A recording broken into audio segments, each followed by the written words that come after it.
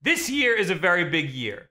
The game releases might look a little slim, and there's a big question mark over the end of the year, but we do know that we're definitely getting 2 brand new console releases. Normally, information about these new consoles would be very sparse up until E3 of the year of the console's release. But because of the dwindling significance of E3 and the seemingly lack of competition between these companies, they seem perfectly fine spilling the beans early. There's a lot of information out there, but some of it is speculation being regurgitated as fact. And I had nothing better to do, so I decided to collect all the information that we know for sure and leave some question marks in there for the end.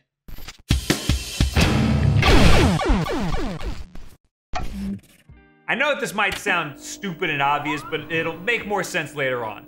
We now know that you'll at least be able to buy 2 physical hardware units. There might be more to the next generation ecosystem, but you will at the very least be able to purchase a physical hardware unit just like it's the olden days.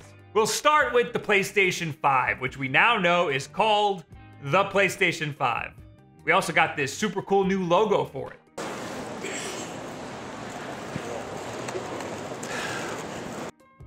Look, at this point, I'll just take any information I can get and be perfectly happy with it. Sony also announced that it will be coming out later this year, so that's not speculation, that's a cold hard fact. Based on the previous PlayStation launches, we can speculate that it'll probably come out sometime around November. Godfall was the first game that I remember hearing being announced for the PlayStation 5, and Gearbox set their release window for holiday 2020, providing evidence of that launch window before Sony even announced it. Outriders, a co-op shooter by developer People Can Fly, is also slated to release in the same launch window. It is rumored that a Gran Turismo game is in the works for the PlayStation 5, and a supposed leak has it slated for November 20th as a launch title, meaning that the PlayStation 5 will be launching on November 20th. But this is just a rumor. There are no confirmed dates, and Gran Turismo always takes forever to come out, so I wouldn't hold my breath on this one. Sony revealed hardware specs in April of last year, which is super early for any kind of information on a new game console. But we now know that its processor will be based on an AMD Ryzen 8 core. Its GPU will be a Radeon Navi. We have no idea how many teraflops it could flop. Based on previous Navi models, it could be literally anything. It will support 8K resolution in some capacity. I'm gonna call bullshit on this one. Games are having a hard time running at 4K 60 frames per second right now, so I'd be surprised if any games actually capitalize on this. At least not at launch, maybe way later. Plus, do you know anybody who owns an 8K TV? Because I sure don't. But this 8K capability means that the HDMI port needs to at least be HDMI 2.0 to support 8K at 30 frames per second, or HDMI 2.1 to support 8K up to 60 frames per second. HDMI 2.1 is super new, so I think it'd be unlikely that we see it in the PlayStation 5. This boost in resolution also means that we could get a boost in frame rate. 120 frames per second would be possible. It would only be 1080p if we get HDMI 2.0, but it'll be up to 4K 120 frames per second if we get HDMI 2.1. So cross your fingers for that. Of course, then the games have to support it, so I'm sure every game's gonna be different. Just be happy if you get a game that could run 4K 60 frames per second. That's already a huge milestone. Perhaps most interesting is that this is gonna have a solid state drive instead of a hard disk drive like the current generation consoles have. It might also drive the price up a little bit, but it's necessary for faster load times, especially when we're talking about these high resolution assets. Mark Cerny did a closed doors demonstration for Wired using Spider-Man, showing just how much faster using an SSD is on the new PS5 versus the PS4's hard drive. It's about 14 seconds faster. And it's worth mentioning, it's not enough to just slap an SSD in there. Sony is using this as sort of a foundation for the system. The SSD is going to work together with the other hardware to be as fast as possible. You can slap an SSD in your current PS4 and it will be faster, but the PS5 will be better optimized for it. Mark Cerny also seemed very excited about the PS5's ray tracing support. This is a technique used to render lighting. The Navi GPU will make this possible on a PlayStation for the very first time. The PS5 will have a disk drive, which is a thing that I have to clarify now. It'll play 100 gigabyte Blu-ray discs. The current PS4, by comparison, uses 50 gigabyte dual-layer Blu-ray discs for its games. So these physical discs will be twice the capacity, meaning that the games might also be twice the capacity. Just imagine how big those updates are going to be. We also know that the controller will be USB-C, which kind of fits the trend of each PlayStation moving up the world of USB. It will have haptic feedback, which I guess is kind of similar to how the Xbox One controller has rumble in the triggers, or maybe it could be like an HD rumble situation. It will also feature adaptive triggers, which means that developers can set the resistance that you feel when you're pressing down on the L2 and R2 buttons. There is a controller patent that leaked that shows that there might be a microphone in the PlayStation 5 controller, which I think is a much better place for a microphone than in the PlayStation Eye camera. I don't need the console defaulting to the camera microphone every time I'm trying to play Call of Duty, so everybody hears the whole room. Sony also recently released this controller adapter for the DualShock 4 that adds 2 additional buttons to the back of the controller. This seems like a precursor to what we'll see in a DualShock 5. There's also another patent that shows back buttons on the controller. Patents aren't necessarily indicative of the final product. It just means that Sony is at least considering it as an option. But I think that it's a pretty safe bet.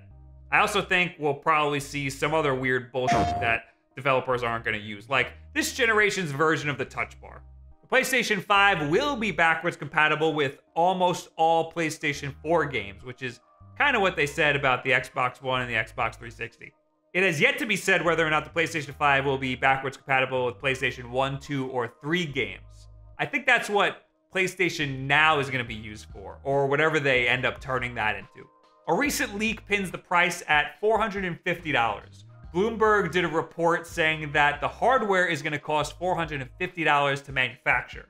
It's not uncommon for console manufacturers to take a loss on the initial hardware sales in hopes that they'll get a lot of software sales and subscription sales. So $500 actually makes a lot of sense. It looks like they would be in the green that way, but let's not forget the cost of R&D, which would probably make them just break even again. We also have no idea what the PS5 is going to look like. We know it will not look like this. That is very clearly a dev kit. Sony says we'll be hearing more about it in the months leading up to release, so we'll probably be hearing about it sometime around E3, even though Sony will not be at E3. Good for you guys. I think it's pretty safe to say they'll have their own announcement sometime around E3. They just won't be physically there at the convention, so stay tuned for more information sometime around then. Despite the fact that we actually know what the Xbox Series X is going to look like, I actually think that we know less about the Xbox Series X than we do about the PlayStation 5. Microsoft's plans just seem a little bit muddier. It looks like a subwoofer. It's probably smaller than you expect it to be. Judging by the size of the CD drives, it will probably be slightly bigger than 2 CD drives stacked together. It's a weird shape, but this shape is probably indicative of how much like a gaming PC this console is going to be. It's also launching holidays 2020, and you will be able to play Halo Infinite, Hellblade 2, and Outriders on it this year. There's also a bunch of other games, but I have a feeling all of those are also going to have Xbox One versions because they're from major publishers. Xbox Series X is also going to be using AMD hardware. It will be twice as powerful as the Xbox One X, which is already pretty powerful. It will be capable of 120 frames per second, but it's yet to be said whether or not that will be at 1080p or at 4K. And it has, again, the potential for 8K resolution. Everything we said about the PS5's HDMI port applies here too. So we would need HDMI 2.1 in order to see 8K at 60 frames per second. However, it seems like Phil Spencer seems to be harping on that 4K 60 number. So it looks like we're probably more likely going to be seeing HDMI 2.0. It will have GDDR RAM, which is usually reserved for graphics cards. It will also have an SSD and support ray tracing. It looks like the Xbox Series X and the PlayStation 5 are going to have very similar hardware specifications, which would be fantastic for developers.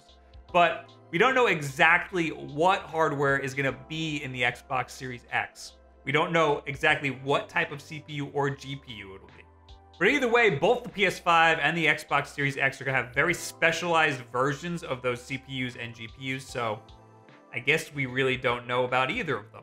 We do know that the Xbox Series X will be compatible with some Xbox One accessories, like, for example, the Elite 2 controller. The controller for the Series X looks pretty much identical to an Xbox One controller, but with the D-pad of an Elite controller. It is yet to be determined whether or not that D-pad can morph, like it can on the Elite controller. I think the Xbox One had a great D-pad. I'm not sure why, of all things, this had to change, but I guess you could probably just use a regular Xbox One controller if you don't like it, assuming that's one of the accessories that will work. And if the Elite 2 controller can work, I don't see why not. There's a leaked picture of what the back of the console might look like. There's really nothing too exciting here. Power, Ethernet, 2 USB ports, and optical audio out that hardly anyone will use, but it's cool that it's there. And this weird horizontal port that seems to be some sort of development or diagnostic tool. So that probably won't make it to the final version. It also has the Kingston hole for locking it to a desk. In case you didn't know what that was there for, now you know. The interesting part about the next generation of Xbox isn't really the physical hardware. It's the ecosystem they're trying to create. They keep alluding to the next Xbox being more of a platform than a physical console. Right now, pretty much all Xbox exclusives can be played on PC. Halo Infinite will also be playable on PC at launch, which is a huge step for Microsoft. None of the other Halos were like that. Xbox Game Studio head Matt Booty says that the current Xbox consoles will live alongside the next generation. Now, this is something that console manufacturers always say and never mean, but Microsoft seems to have a lot of quotes that point towards players being able to play games wherever they want. When Series X launches, there will still be the Xbox One S out there. There will still be the Xbox One X, and we really need to approach that family of devices the same way we approach PC. Content scales to meet the device. I think that's going to be the case for everybody. We will absolutely lean in on the power of Series X.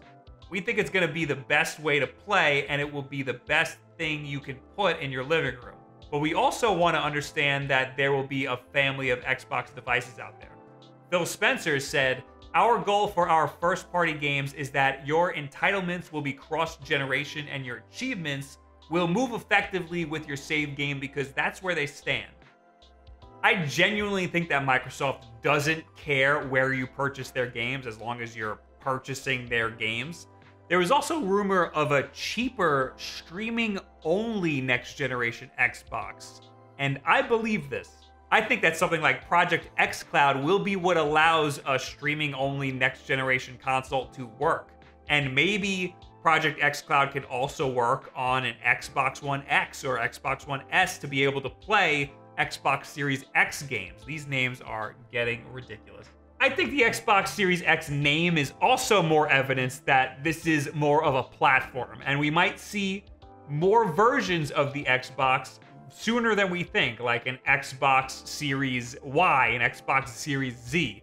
But knowing them, it's probably going to be an even dumber name, like the Xbox Series 362. Hyper, Ultra, HD, Remix, Alpha? I believe that this is why Microsoft and Sony aren't being so secretive about their next generation plans. They know that they're in completely different spaces. Sony is tackling the hardware market while Xbox seems to be more focused on the services market. But this whole service-based next generation Xbox situation is just speculation. It has yet to be confirmed. What we know for sure is that we're at least getting one dedicated physical hardware unit. Again, I'd expect to hear more about the Xbox Series X around E3 time. I'm still not even sure if Microsoft's going to be at E3, but they're going to be next to it, probably at the Microsoft Theater. And look, man, that's about all the time that I have to dedicate to this. I could sit here and speculate for hours, but that's not gonna get us anywhere. It's not gonna get us any closer to some cold, hard facts. So what do you guys think about these next generation consoles? We're talking about the PS5 and the Xbox One. No, Series X. They don't make this easy for us. What are the important questions that you have that are left unanswered? I think the biggest one is, what the hell are the launch titles gonna be? That's probably the most important thing that I want to know. What's gonna be my game when I get this thing? Leave it in the comments below, at me on Twitter, and any and all of this other social media garbage. I know that Halo is gonna be it. We got new videos and live streams all the time. Our schedule is usually in a pin tweet over on Twitter. We got Wulff Den Live every single Wednesday at 8 p.m. Eastern time here on YouTube. That's our live podcast where we chat and largely speculate about stuff like this. We have more time there to do that. And we got streams over on twitch.tv/WulffDen. Turn on notifications so you know when I go live. And I have another channel. It's called youtube.com/BobWulff. There's not much on there now, but I'm gonna be posting a video sometime very soon. It's just like an office/apartment tour. So you just subscribe there because you might want to see that. But of course, the most important thing that you can do, and the easiest thing, is just subscribe to this channel. That's it. And share this video with a friend that maybe needs to separate the facts from speculation, or just somebody that gets hyped up whenever they hear new information about the next generation consoles. Thank you guys very much. You have yourself a very good week.